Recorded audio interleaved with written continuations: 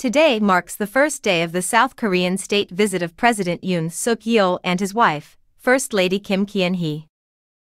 Princess Catherine looked impeccably gorgeous in a 3,000-pound stunning caped red coat from Catherine Walker as she joined Prince William, King Charles and Queen Camilla to meet the President and First Lady of South Korea today. She is totally stunning, a beautiful future queen. That's right, folks. The Princess of Wales is back in the coat dresses, but with a twist.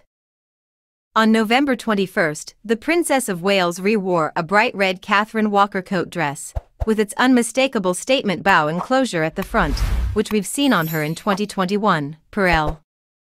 If not for the distinctive bow, I might not even have clocked this as the same dress, because for this occasion, the princess topped the dress with a dramatic Catherine Walker cape in exactly the same shade of red. Opting for complementing John Vito Rossi's shoes and a matching hat by Jane Taylor, Kate paid a subtle tribute to the late Queen, who too was a fan of color blocking.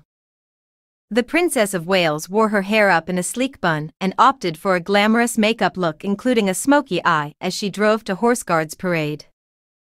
A necklace was clearly unnecessary here, so Kate's only jewelry was her engagement ring and her favorite sapphire and diamond heirloom earrings from Princess Diana's collection. Princess Catherine and Prince William drove in a town car to meet Yoon Suk-yeol and his wife Kim Kyun-hee at their central London hotel before accompanying to a reception at Buckingham Palace, where they met the King and Queen.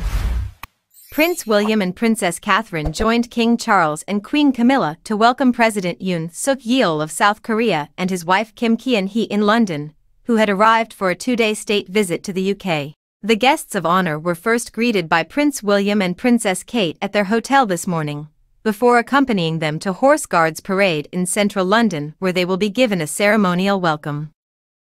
During the formal welcome on the Royal Pavilion, presentations were made, while the Guards of Honor gave the royal salute and South Korea's national anthem will be played. The President and the King then inspect the Guard of Honor before the royals and their guests traveled to Buckingham Palace in a carriage procession along the Mall. After a private lunch hosted by Charles, he will take his visitors to view a special exhibition in the picture gallery of items relating to South Korea that are kept in the royal collection.